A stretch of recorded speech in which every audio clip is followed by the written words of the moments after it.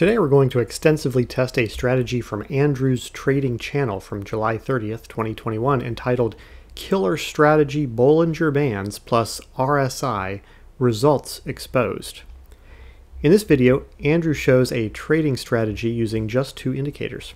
The title of the video states Results Exposed. However, I did not notice any backtesting data presented, so today we will backtest this against thousands of stocks in multiple time frames.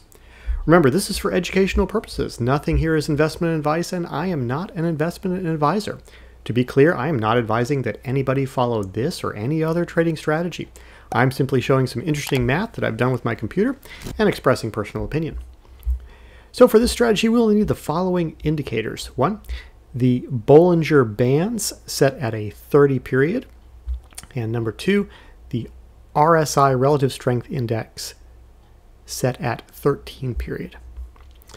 So the entry rules for a long position are: one, the price falls below the lower Bollinger Band, while, number two, the RSI is less than 25. And then three, a green trigger candle forms following a red candle. So regarding the green trigger candle, to be convincing a reversal candle, we will define this as the candle closing above the high of the previous red candle. So not just any candle that's minimally green. For a short position, just the opposite. The price rises above the upper Bollinger Band. Two, the RSI is greater than 75.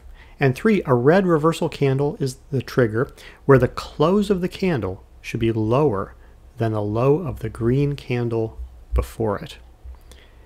The stop loss is not mentioned in the video, and the profit target is vaguely mentioned as a recent resistance level. So for consistency, I've chosen to test this with an ATR, average true range based stop and target. And I've chosen a 1.6 times ATR target and a 1.8 times ATR stop. These values were chosen based on my past experience with optimizing ATR targets and stops. I used my backtester to give me some examples to show you. In this example, we see that the price action has dropped below the lower Bollinger Band, while the RSI is less than 25. And then we have a green reversal candle where the high of this candle is higher, or the close of this candle is higher than the high of the previous candle. Because we have our conditions met, we will take a position at the opening of the next candle. We will set our stop loss at the ATR stop and our profit target also at the ATR stop.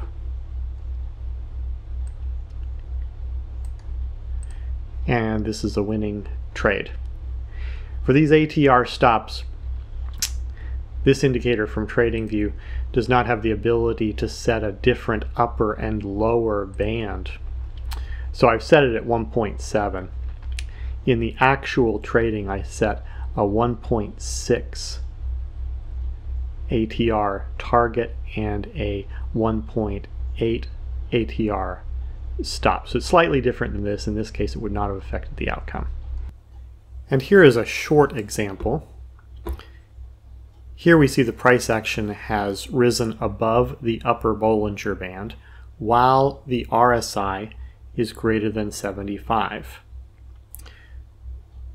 We then look for a red reversal candle where the close of that candle is below the low of the prior candle, and that condition happens here. We will then take a short position at the start of the next candle. We will place our profit target there at the ATR stop, and we will place our stop loss also using that band. And this was a losing example. So I hope that makes sense, and as usual for our purposes, I will filter out penny stocks and set a minimum average volume of trading in order to only test stocks with enough liquidity to actually trade.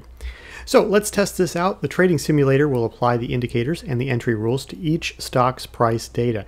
It will then take each entry point and determine if the price action hits the profit target or the stop loss first, and then will determine the loss or gain on that trade.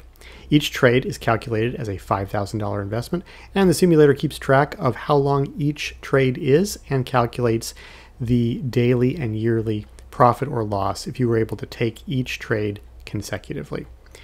So let's max out all 16 cores of my CPU and crunch those numbers. Okay, the calculations are complete. Let's review the results. The daily candle time frame tested over the last 5 years, whole market stocks, found 4,900 trades with an overall gain of 34% per year. Now, a little statistical analysis is in order because I doubt anyone could have executed all 4,900 trades. So let's say it's more reasonable that you might have taken 500 of those trades. What results might we expect if we randomly chose 500 of those 4,900 trades? Well, the result will be a little different each time due to the random selection. So to get an idea of the range of likely results, we'll perform 10,000 runs of sampling 500 trades and show the results on a histogram. The histogram shows that over 99% of the time, a random 500 trade sample of the overall results would have been profitable. The blue and red lines show 1 and 2 standard deviations from the mean, respectively, and the balance plot gives an impression of the consistency of results.